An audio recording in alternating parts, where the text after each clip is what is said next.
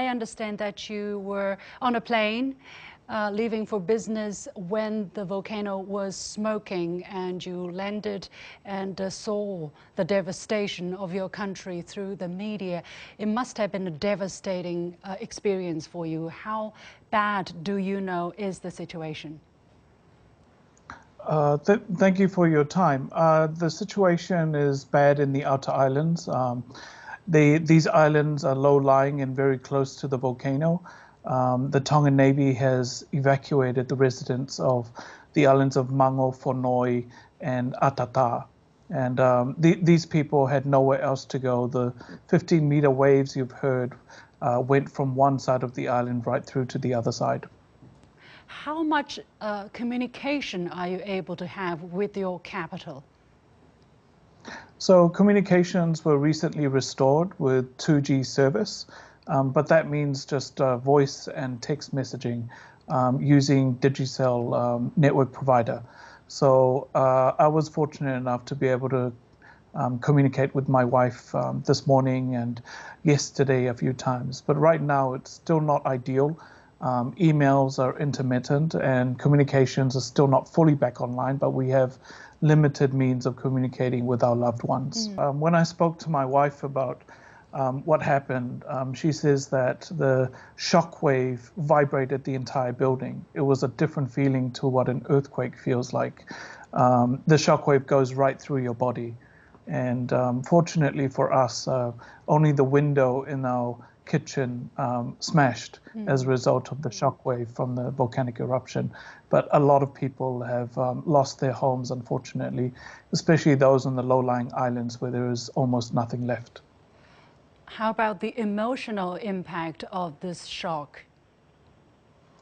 The emotional impact is, obviously everyone is deeply saddened by the loss of 3 confirmed deaths.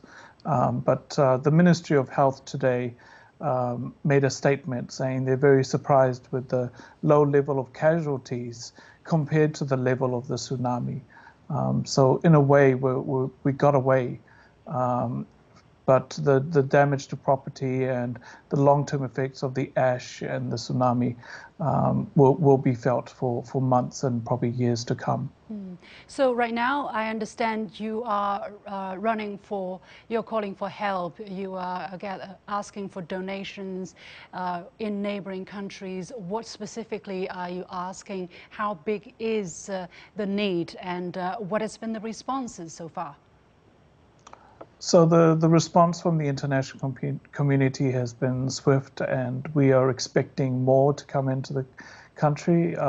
Even unofficially, not between governments, people have rallied support, offered donations, and here in New Zealand we've collected water and non-perishable goods to be shipped in the next ship to Tonga. So we need water, we need food. Right now in Tonga they're trying to clean up.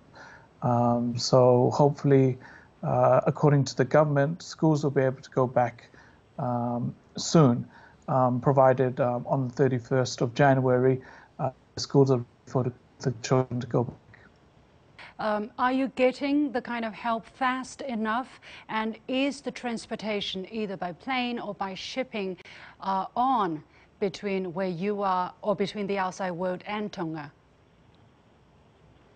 So because of the limited comms, I can't answer your question directly.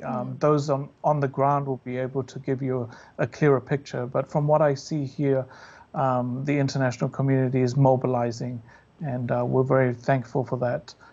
We can't get the help any sooner.